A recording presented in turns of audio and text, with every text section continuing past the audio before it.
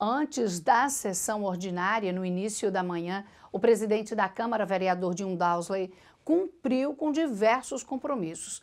Ele recebeu o presidente da OAB Paraíba, Targino, que apresentou ao presidente da Câmara a campanha de conscientização Brilho sim, Barulho não, que incentiva a conscientização para tentar reduzir o uso de fogos de artifícios e rojões nas comemorações, principalmente com a chegada do fim de ano.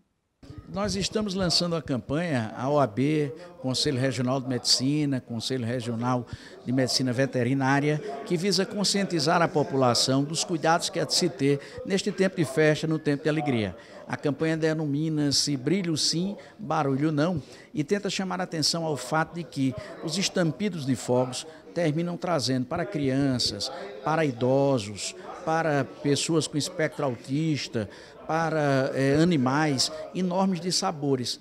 E não é razoável que em tempo de festa nós possamos trazer tristeza, trazer não alegria a quem participa desse momento. Por isso a campanha de conscientização e que a Câmara Municipal em bom tempo se agrega no sentido de divulgarmos e pedir à população o apoio. Existe uma lei municipal que proíbe o município de adquirir fogos.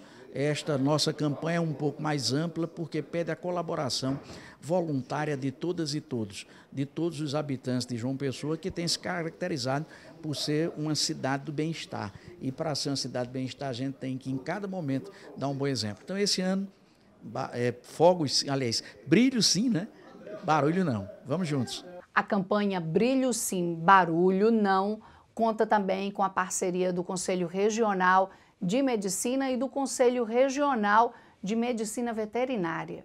Os fogos barulhentos causam sofrimento em alguns idosos, principalmente os com Alzheimer, pois têm mais sensibilidade aos estouros, lhes causando pânico, susto, desespero, desorientação e até risco às suas vidas. Neste Réveillon, vamos curtir com Brilho sim, Barulho não. Essa ajuda para esse final do ano. Algumas crianças com autismo têm sensibilidade auditiva e sensorial, chegando a sofrer com os barulhos de fogos, chorando, entrando em pânico e até com alguns comportamentos heteroagressivos. Então, para esse ano, Brilho sim, Barulho não. Os animais ouvem 500 vezes mais alto que a gente.